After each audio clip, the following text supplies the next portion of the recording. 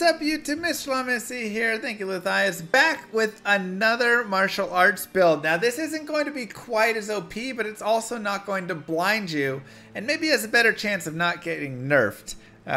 You know, we can maybe say that. So let's take a look at this build right here. This build is going to be utilizing Dragon Tail. It's a finishing move with an explosive kick. You get all the charges plus the fire damage right there. And we're going to be mixing that in with Tiger Strike, Cobra Strike, and then Blades of Ice, which is really nice to just kind of freeze things. So I've max on those. And then we just have 1, 1, 1, 1 on those guys. Okay, Nothing give me in a here. breakdown of the entire patch real fast. For sure, Mods, for sure. Basically, Martial Arts Assassin. That's the patch. So this is essentially our skill build. I have 18 skill points remaining, and honestly I could have even more, kind of playing around, so definitely some room on it. You could also really put these into like Claws of Thunder and stuff and just get more damage in other places. So that's just something to note.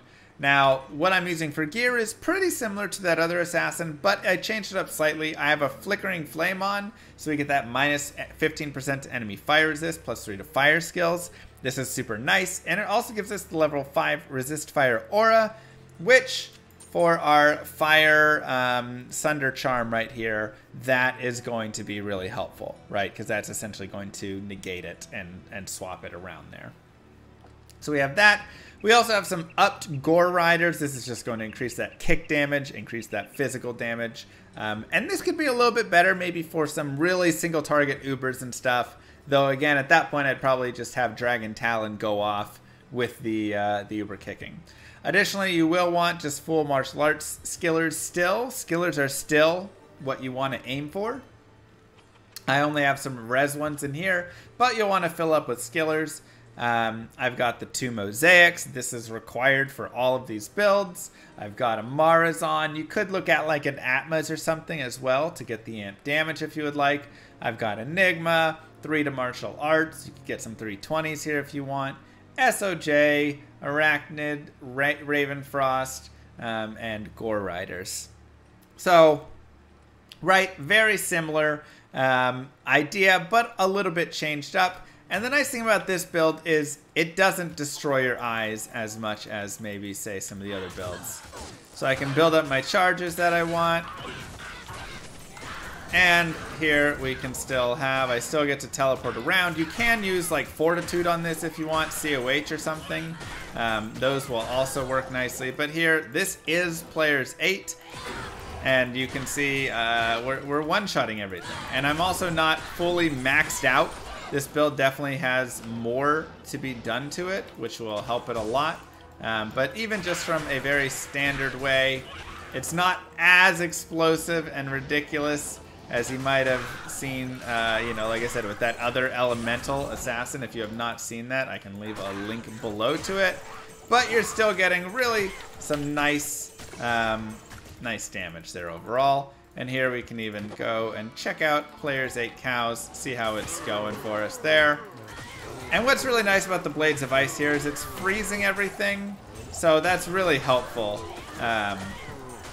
just, you know, to have overall. Now, like I say, this is not going to be quite as strong as that other Elemental Assassin because you are only getting these charges off on every kick, but there is a lot of damage that's physical that is still going to be gained and used over here, and it's still very strong, and it doesn't blind you as much, right? It's not quite as blinding, which maybe that's really nice. We're still, you know, 2-3 tapping on players 8, which is disgusting, so, you know, it's still plenty fine. There's still a lot that we can do with this build. And there is a little lag right now, a little bit of a bug on Dragon Tail at the moment, it seems like in live. But, you know, players 8, you can run around in these TC87 areas, these area level 85s in your terror zones, and be totally fine. Murder a lot of stuff with one quick tap. It's really good as well. And again, I think this build maybe has more potential to not get nerfed as the other one, because the other one has such a screen destruction on it that I think that might be a lot. But here you're just kind of running around and one tap and stuff. Again, player's 8. It's gross. It's really, really solid. Ooh, that super poison hurts. So that is the build. Yeah,